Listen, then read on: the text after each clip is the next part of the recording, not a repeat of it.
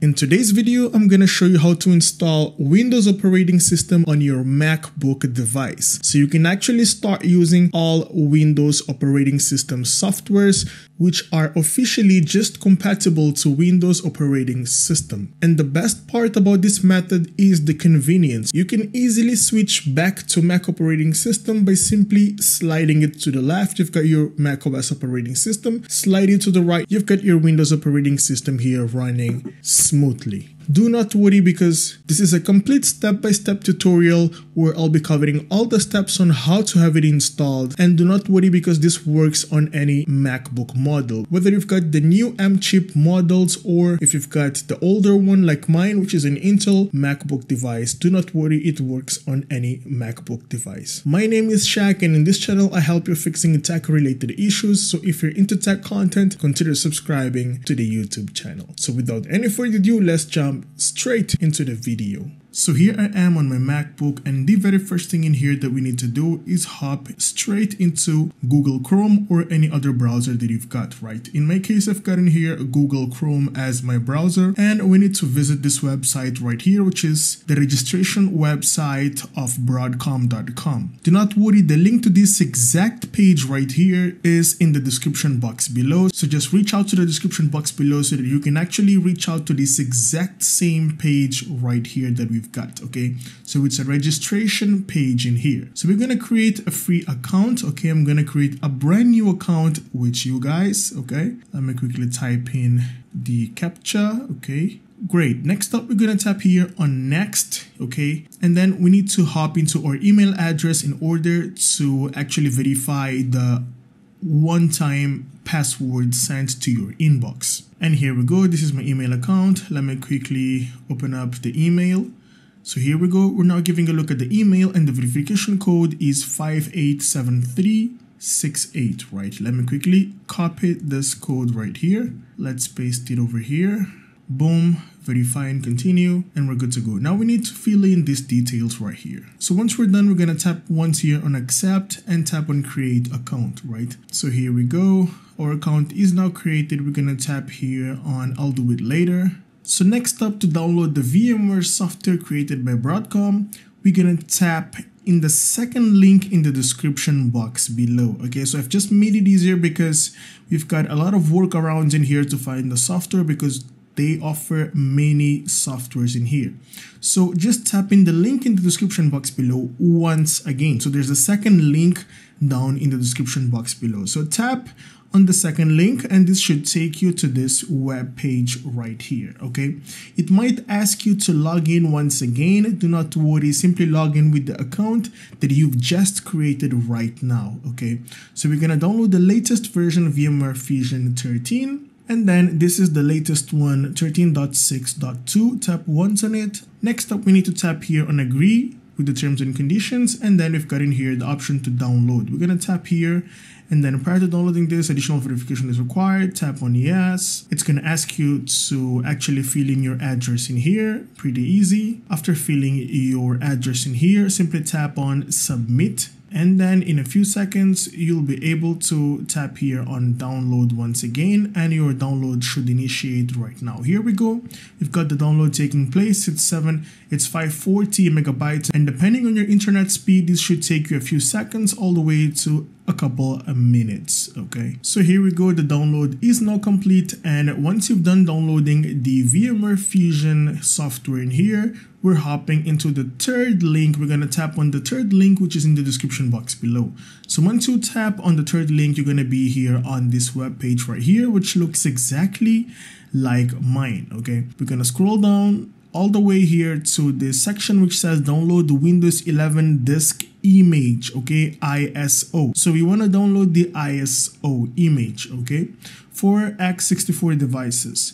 Now, please note there's a very important step in here. This version right here is only for Intel MacBooks. Okay, if you've got an Intel MacBook, you should download it here. If you've got an Intel MacBook like mine, then you should download this one for x64 devices. Now, if you've got a much recent MacBook with an M chip, for example, the M1, M2, or M3, you need to tap here on Windows 11 ISO's ARM64. Okay, so you'll need to tap here and then download the image from this second page right here. In my case, since I've got an Intel MacBook, I'll go with the normal image. Okay, so just tap here on select download, select Windows 11 Multi-Edition, tap on download now. This will take a couple seconds. It's gonna ask you to select the language. Let's go with English, United States in my case. Tap on confirm, and then the download should initiate in a few seconds, right? We've got in here the last step to tap on 64-bit download, tap on it. Download has started, here we go. It asks me for 10 minutes. It's a pretty heavy file, okay, 10 to 15 minutes because it's 5 gigabytes. So what we're going to be doing now is just sit back, relax until this download right here is completed, right? So I've successfully downloaded both of the files, and in my case, I've just moved the files here to my desktop. So here we go, we've got the Windows 11 ISO image, and we've got in here the VMware Fusion. So what we'll be doing next is double tap here on VMware Fusion to install VMware Fusion into our Mac device, okay? So double click to install, and then it's gonna take a few seconds to verify. Simply tap on open. Next up, type in your password that unlocks your user here on your MacBook. Tap on OK. After a couple seconds, your VMware should be installed, and do not worry if it says file not found. Do not worry, simply tap on OK. So done. We're gonna close this tab right here. We're gonna open up once again VMware Fusion by tapping here on VMware Fusion. If it's not here, simply open up the Launchpad and tap on VMware Fusion, okay? So it says file not found. Do not worry because we need to actually install a new operating system. So what we'll be doing is tap on OK. Tap on OK and tap here on File, okay? Make sure the VMware Fusion software is opened, and then tap on New, okay? So once you tap on New, you're gonna be here on this window right here which says Install Disk from Image, okay?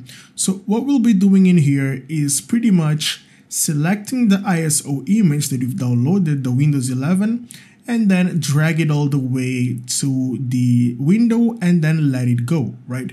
Next up, we're going to be having here the option which says create a new virtual machine. Tap on continue, and then we've got continue once again. It's going to ask me for a password for verification purposes.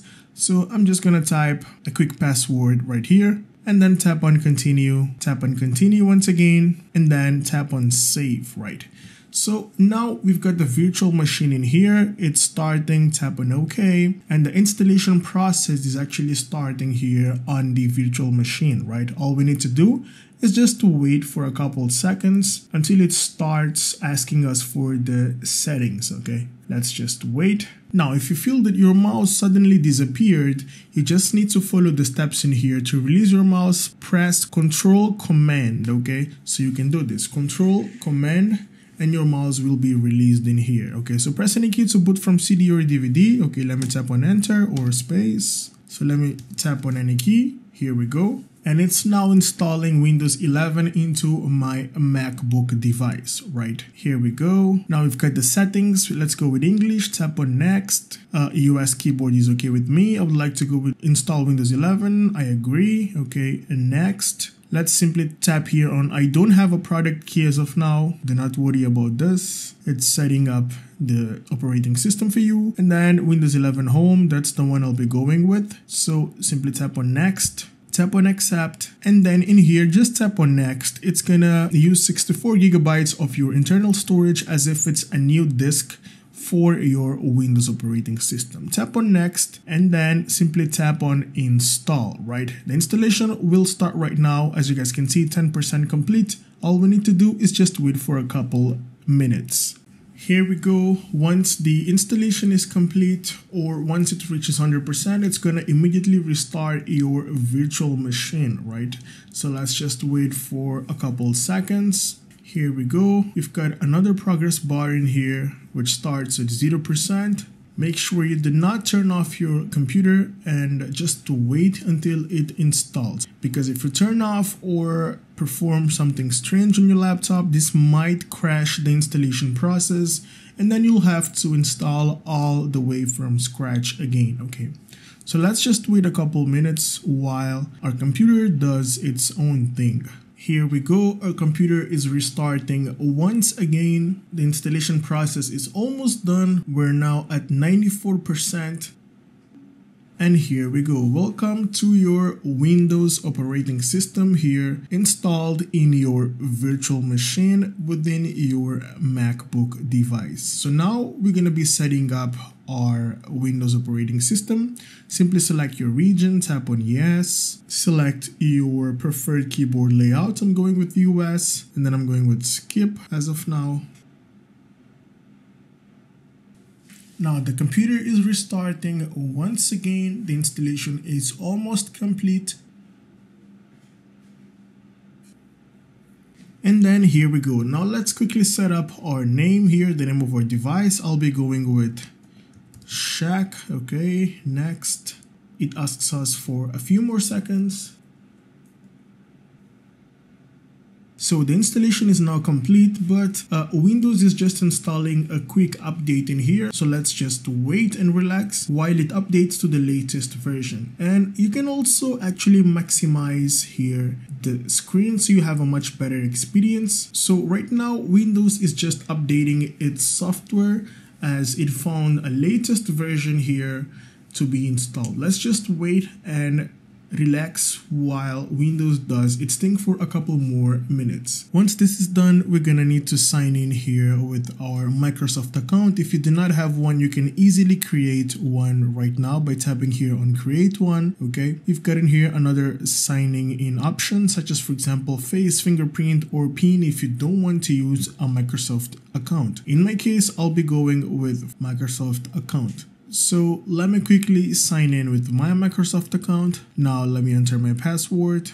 Once you're done with the login process, you can also create a PIN to actually unlock your user here. In my case, I'll be going with 0000 as of now. 0000, this is okay. So once you're done typing, tap on OK. Next up, tap on next, next, and accept the terms and conditions. Tap on continue. Now we can customize our experience. I'll be going with skip as of now. Let me tap on skip.